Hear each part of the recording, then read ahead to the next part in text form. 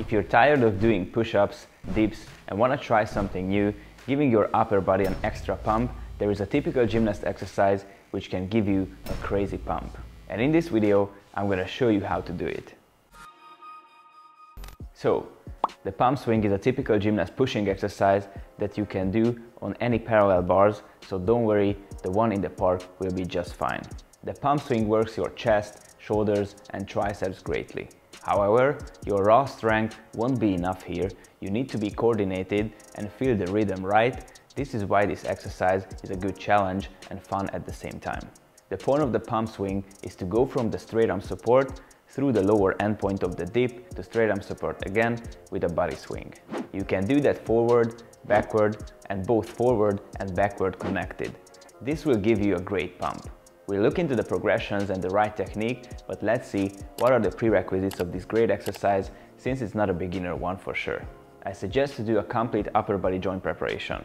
This is an exercise in support, so you should prepare your wrists, elbows, scapulas and shoulders, same as in other exercises I showed you before. Core strength is also key here because you will control the swing with your core, so to have a basic strength is highly recommended. You can find dedicated videos about the joints and body parts I've mentioned on the channel or the complete joint preparation program on the link below. Besides the joint preparation and prehab, the other key prerequisite is basic strength. You need to be strong in at least the push-ups and dips. You can also find full tutorials about these on the channel. Your support on the P-bars also needs to be rock solid. You should be able to do walks and even jumps in the support with confidence. Optional prerequisites are the handstand and some basic handstand push-up progressions if you want to learn this exercise in the biggest possible range of motion. If you have the basic prerequisites, so joint preparation or prehab, plus basic strength, then you can start the progressions. Let's get into those right now. The first step is a stable basic parallel bar swing. I could make a whole video about this exercise, but I know that it's not that attractive for most people, so let's go through only the basics. In a perfect P-bar swing, the trunk and legs swing in a big range up to the handstand. For the basic pump swing, you don't need to do this. Actually, you can do pump swings with minimal swing. The parallel bar swing is not easy in itself, but with the support swing on the parallels, you can have a clue how it is, which is a great preparatory exercise. In this exercise, you need to swing from push-up position through a tucked position to the rear push-up position and back. Keep your elbows locked and push down the parallels from your shoulders all the time. Keep your body straight in the push-up positions and hold the endpoints for 1 to 2 seconds. Do dynamic swings with tucking your knees. This exercise will prepare your shoulders for the swing. It's not going to be the exact same movement, but similar. By the way, this is a great conditioning exercise in itself. If you can do 15 reps, you can move on to the P-bar swing. On the P-bars, in the beginning, do very little swings and keep your feet below the bars. Keep your elbows locked and push down the P-bars from your shoulders all the time. While doing the swing, your upper body will also move forward and backward the opposite way as your legs move. As you will swing in a bigger range of motion, the more weight will pull you down, so you need to be strong and your shoulders will bounce back. This is why the scapula preparation is important. You can get tired even after 5-10 swings. You will feel your shoulders and arms, since this dynamic movement requires more coordination and you need to hold all that with your arms and shoulders. If you get tired, take a break and always finish the swing when you are swinging backward. With the P-bar swing, I always recommend the following milestones. First, when your legs are below the bars. Second, when your legs are above the bars. Third, when your body reaches the horizontal. Fourth, when you're almost in the handstand. And fifth, when you do it in the full range of motion, so you go up to handstand. As I said, you can do pump swings even with the first step. The point is to be stable in that. If you can do any of these swings 15 times, then you're ready to move on. The second progression is the bent arm swing. If we simplify the pump swing, you can see that the body swings with alternating between straight arm and bent arm positions.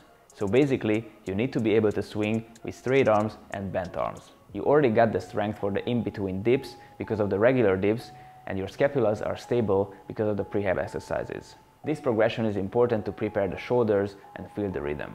You need to start doing the swing with your legs in the bent arm position.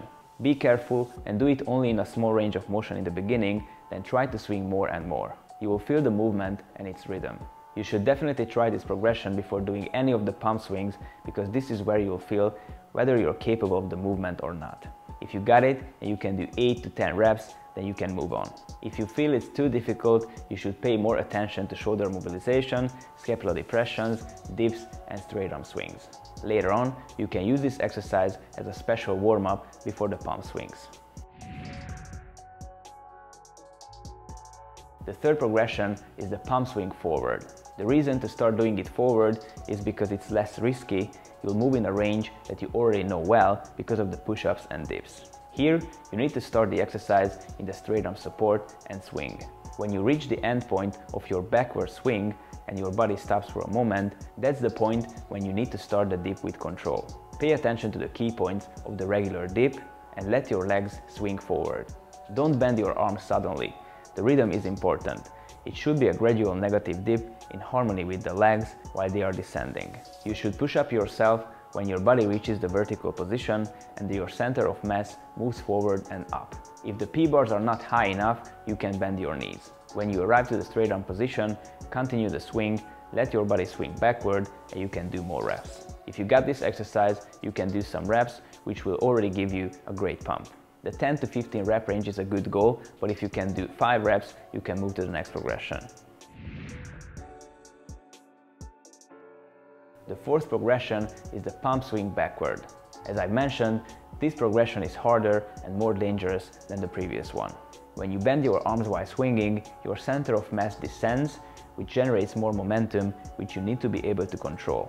This is definitely harder doing it backward. A good preparation exercise for this range, if you do some dips with your legs on the P-bars, this is similar to the dips on a box. You can also let your legs swing from the bar so you can prepare the movement. When you reach the end point of your forward swing and your body stops for a moment, that's the point when you need to start the dip with control. Pay attention to the key points of the regular dip and let your legs swing backward. Don't bend your arms suddenly, the rhythm is important. It should be a gradual negative dip in harmony with the legs while they are descending. But at the same time, I know it's gonna be fast, just do it with control and don't fall. You should push up yourself when your body reaches the vertical position and your center of mass moves backward and up. If the P-bars are not high enough, you can bend your knees. When you arrive to the straight arm position, continue the swing, let your body swing forward and you can do more reps. While doing the pump swing backward, you can go up to handstand if you kick your heels and generate enough momentum. This is basically a handstand push-up with some momentum, but don't think it's easy. It's not easy to control the momentum, push all the way up and hold the handstand at the end. But if you're gradual, you can achieve it. It will take a couple of tries for sure. In the beginning, many times you won't even reach the handstand position, but if you overdo it, you can just bail out as from the handstand. The 10 to 15 rep range is also a good goal, but if you can do 5 reps, you can move to the next progression. The final progression is the pump swing itself when you do it forward and backward as well. This exercise requires great coordination and strength, especially if you go all the way up to handstand. We can say that it works your pushing strength in 3D because your body goes through a dip, a push-up and a handstand push-up, but of course it's a unique movement. This is a real favorite exercise of gymnasts. Start small and increase the range of motion gradually. Pay attention to the scapular stability and parallel arms during the dips. You need to maintain the momentum all the time because if you don't, it can cause an injury. Do the dips with the same rhythm as you did before, you just need to be focused and do them continuously. In case of lower P-bars, the full range of motion is more difficult, but for the normal execution, just bend your knees. With the regular execution, the 10 to 15 reps is a good goal in total, but if you do the full range, even 2 to 5 reps are great. So this will be a typical gymnast pushing exercise that will definitely give your body a new stimulus. If you like it, give it a try. I bet you won't regret it. Just be careful with it. Don't forget, if you want to build up a shredded physique like gymnasts have from zero, just click the link below, sign up today and get access to all of my programs, tutorials, series and much more.